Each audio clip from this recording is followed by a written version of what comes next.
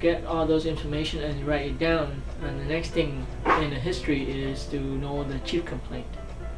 Hay là cái vấn đề chính is chief complaint. And you want to use the patient's own word, and you write it down. So if it's in Vietnamese, you write it down. English, you write it down. But sau khi, after they give you the chief complaint, you want to help them elaborate what the chief complaint is, their present illness is. You want to know the onset. Onset nghĩa là mình bắt đầu từ lúc nào. Onset, bắt đầu từ lúc nào. You want to know if it's pain, how long it's been there. Duration, nghĩa là bao nhiêu lâu. You want to know how often it comes. Frequency, does it come intermittently or is it continuous? So the frequency we just use intermittent, which is thỉnh thoảng, và continuously is liên tục. So after you know the onset, the duration, frequency, you want to know where did the pain start, ở đâu, ở chỗ nào. So location is ở chỗ nào. Và the pain, it feels like what? It feels like a knife, it feels like a pressure, things like that. So quality is như sao. Cái đau nhức đó như sao. And then you also need to know the severity of the pain.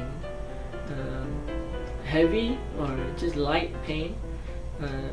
So heavy is nặng nề. Light is nhẹ nhàng. And then continuing with the chief complaint and the present illness, you want to know in what setting is all this occurring. When the patient is sleeping, when the patient is awake, when they're working or exercise. The setting in which it occurs is xảy ra trong tình trạng nào. Xảy ra trong tình trạng nào. It's a long expression, but xảy ra trong tình trạng nào. It's very important to know in what setting they have. And then the next thing they usually want to know during the history of present illness is what helps and what doesn't help.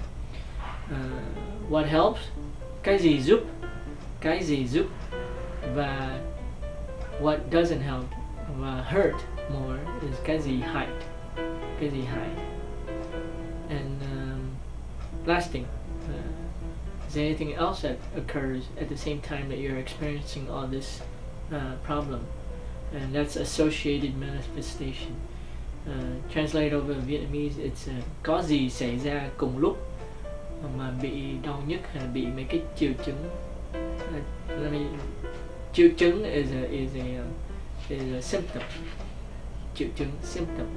You probably heard of signs and symptoms. Signs in Vietnamese is dấu hiệu.